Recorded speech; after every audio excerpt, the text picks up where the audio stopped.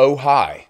I didn't see you there. My name is Bliss Foster. Welcome back to the Margiela series, where we're exploring every single runway show that Martin Margiela produced at his eponymous house. We find ourselves in fall 2005. Great news, I have acquired all of the pages of the magazine that was sent out as the invitation, so we get to look through that in enormous detail. If you were a journalist or a buyer or just a super cool person in Paris at the time, the only way that you get to see this collection is by attending the Maison's headquarters at 163 Rue Saint-Marc, which is now their former headquarters. It's a really beautiful complex. I've been lucky enough to be there twice. And never again, because they've switched locations and I don't get to go there anymore. But yeah, the idea that this is being presented entirely through a magazine that the Maison created is that's very, very important. And so we will begin with an all rise. This is one of the most reposted and one of the most seen parts of the entire Maison's history. This is a trench coat that has sort of been rigged into a hoodie-like thing. You may be seated. I don't want to wear you out too... Whoa! Okay, you may be seated. I don't want to wear you out too quickly. So we know that paparazzi was a huge part of celebrity culture in the early 2000s. That was kind of the height of celebrity gossip.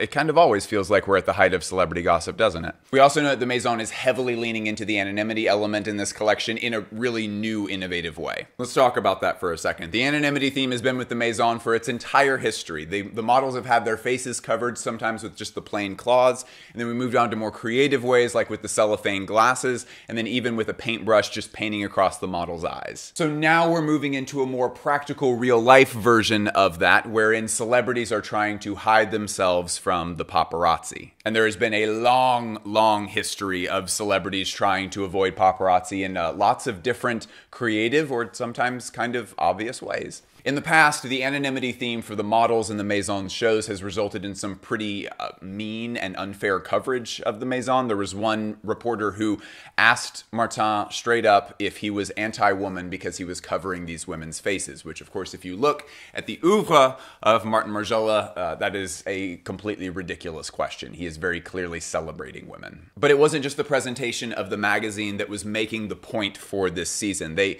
actually incorporated that theme into the clothes, specifically with this incredible trench piece, by pulling it up over their heads and making it where you're able to hide your face, and the clothes themselves accommodate that need for different people, specifically celebrities. This was on the back of trench coats, it was on the back of other jackets and bomber jackets that were raised considerably like integrated hoods, with the collars even taking the form of visors to minimize the visibility for sneaky cameras on the side trying to snap those photos. So he applied the idea of anonymity to the clothes themselves, which surprisingly is a first for the Maison. That would be something where I would expect that that's in other clothes in the history, but it just isn't. This is the first time, which is really cool. Really cool. It's fascinating. Thank you, fashion journalists. Let's try to be a little bit more descriptive with our terms here. It's interesting that the anonymity theme has mostly been a product of the styling of these shows rather than incorporated into the clothes themselves, since the Maison has such an extensive history of incorporating their themes into the clothes themselves. They're surprisingly effective at that. But yeah, all that to say, it is cool and neat. The pockets and the buttons were actually placed higher up on the pieces themselves, and the back of the piece was actually shorter than the front so that it could further emphasize that fit and sort of give the wearer a hunched over look, which is kind of what you do when you are trying to hide from cameras, is you kind of try to like minimize your physical presence. Undisputably, this is one of the best things in the Maison's history. This is such an incredible piece of product. I love this thing so much. And so the whole magazine, with its tabloid style and sensationalism, was maybe a way to poke fun at a shallow press that didn't get it, and also to work with the anonymity theme in a way that spoke to the retailering skills at the Maison. And it's really funny, actually, because a couple of months before this collection came out, there's this picture of the supermodel Giselle, who is, very clearly, this photo is what inspired this piece. And this is a hilarious critique of the celebrity gossip magazines. The article that accompanies the photos of this piece, the name of the article is "Saved by Her Dogs," and then it just literally shows somebody walking their dogs. This might feel slightly off topic, but dude, celebrity gossip is the dumbest shit of all time. Like, I guess if like something super insane is happening, like Tom Cruise attends celebrity orgy and we know that to be a fact, Like, that's at least, wow, that's super crazy, whatever. But like, just sort of, George Clooney attends Disneyland with nephew. I don't know, like, who gives a shit? I don't know, whatever. Oh shit, it's a train. Are we ready to see the train? Train time, train time, train time. Wow, very train. Such train. Goodbye, train. Hey, if you guys want to make my dad feel super good, you should leave a comment that says, oh, Mr. Foster, you did a great job with the back porch. And also, the distance of the individual railings is really elegant looking. Okay, so even more than that, the idea of these wig cap vests that were shown in the feature that was called Before and After highlighted the collection's artisanal pieces this season. But they also featured a key addition to the anonymity discussion. Wigs were flipped inside out and used to create a vest, taking a trope of disguise and turning it into clothing. Unbeatable. This shit is so good. But wait, there's more. In the article, The Making of, Margiela introduced a great addition to the found object universe, while also furthering the anonymity theme, making dresses and skirts out of medical gauze in different shades of pink and beige. This is pretty clearly a discussion on plastic surgery, like when someone would go in to change key parts of their facial features, which kind of plays into the anonymity thing, but also into the celebrity culture of getting plastic surgery but never talking about it. Obviously, it's a little bit different now. It's a little bit cooler to like come forward and be like, I'm getting a nose job done and I want everyone to know because I don't want to uphold like negative beauty standards. When of course those same people who are doing that are also getting like 40 other procedures done, but then they'll come forward about like just the nose job and it'll be like, they're so brave. It's hard to know how many celebrities were actually wearing Margiela at this point. I'm just not willing to go through the TMZ archives to check on it. But it would be really funny if someone wore this gauze piece to, like, say, a red carpet, like a really eccentric celebrity, not even realizing that this piece is, in a very literal way, making fun of them. So we have no visual accompaniment to that joke, but let's just pretend that there's an image here of that and we can all laugh to ourselves about it. But the cool thing about this, even outside of the realm of it being a joke, is that ultimately it's being done to appreciate the women in our lives exactly the way that they are, which is the ongoing theme throughout the entire Maison's history. These dresses were assembled in a spiralized shape, clinging to the body the way that an ace wrap clings to your ankle, creating a bias effect. Which is crazy because before researching this episode, I've never even realized before that when you're wrapping a wound, you are wrapping it on the bias. It had never even occurred to me. So in the future, when someone is like, whoa, sick bandage, you can be like, thanks, it's bias cut. I really like it when things are bias cut. It really just changes the textile in such interesting ways. And the best part of these pieces is that they are closed or possibly embellished with fake closures that are the little closures on actual bandages. In a way, it must be stuff like this that makes John Galliano thrilled to work at Margiela, since he is, of course, bias cut guy. Let's talk about a couple other key spreads in this magazine. Oh my gosh. There was a bird outside of the window just now that was like in full free fall mode. Nature is scary. In a spread called Baby on Bubbles, it is following a model wearing a short satin dress and a new style of boa during several points during an evening out. And when I say boa, I mean a boa constrictor, like a snake. This is a 3D printed velvet replica of a boa constrictor snake wrapping around the model's neck. And I'm not like saying for sure that this Britney moment had anything to do with this back in 2001, but you know. But seriously, folks, this does play pretty brilliantly into the trompe-l'oeil legacy that the Maison has established very, very firmly in their oeuvre.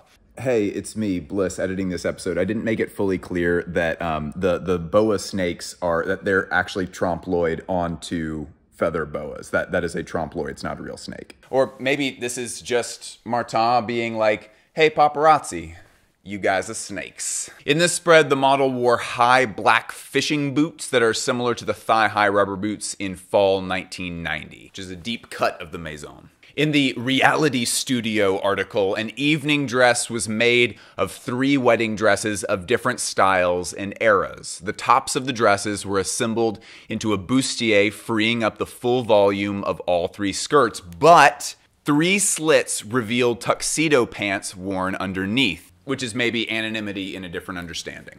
Another one called True or False presented clothes covered in scales made of leather to try and emulate the skin of a reptile. The article called On the Red Carpet jokingly staged a lot of models wearing evening dresses walking a fake red carpet event that never actually happened. On page 19, they even did a fake ad for flights from Paris to Venice, which is funny because the team actually used to take flights to Venice frequently to visit their manufacturer. One of the manufacturers is in Venice. Very Proustian of them, just kind of like taking things that are like little jokes for the team themselves and then turning it into like kind of codifying it into this like big mystery where you'd have to actually know an enormous amount about the Maison in order to sort of understand what they're even doing there. But when you're just flipping through the magazine with no context, it's like, wow, what is this fashion brand doing? Like, why the Paris to Venice? Like, what does it all mean? Super interesting business point about this season is that it was the launch of line 22, which is shoes for men and women, which included tabby boots, obviously. But it also included the stilettos from last season, the after party shoes. Those were released as well.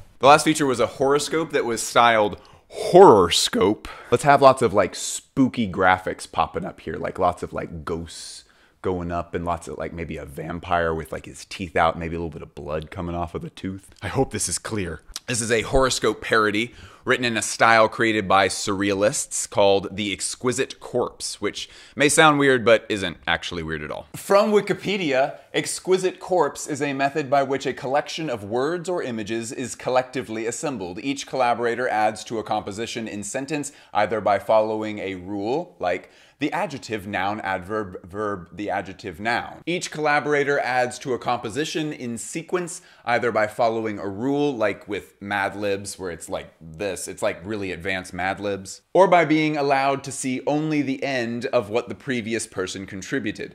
The name is derived from a phrase that resulted when surrealists first played the game. So like the first time they played it, it resulted in the sentence, the exquisite corpse shall drink the new wine. And this is what people did before the internet was invented. Fun! So we have another continuation of surrealism being incorporated into the Maison, where we had an entire episode that was heavily inspired by surrealist thinkers. And not just taking the cheap way out, like with like, you know, like, oh, this is like a thing that Magritte did. It actually like incorporated the philosophy of what the surrealists were doing. That episode was really good. If you haven't seen it, you should check it out. So yeah, again, surrealism is being incorporated, as well as the idea that it takes many, many people to compose something great. And that the practice of creating with a team where you're responsible for a part of the whole. This, in fact, is why originally the name of the house was just Martin Margiela, and then that eventually got replaced with Maison Martin Margiela, because it was the team that was doing so much of this. It was under the direction of Martin, but that the entire team was the one executing the idea.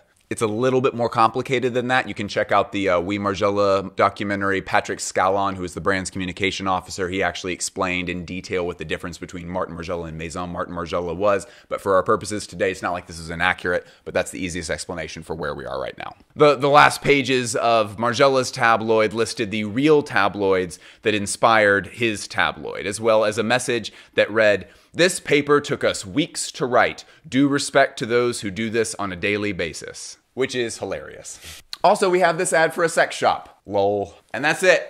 Go join that Patreon so that you can watch the full extended episodes of the Margiela series. There's also an exclusive episode of the Margiela series that will never be made public. It is, there's no public version of it. I think it's spring, summer 1993. But you also get a bunch of other exclusive stuff, including the Discord, where you get to join lots of other fashion heads and talk about fashion all day. Ignore your schoolwork, ignore your job, forsake your friends and family, and talk on my Discord all day long. I love you so much that you are my phone background. I'm not going to show you because it's my favorite picture of you. We can talk about it later. Bye.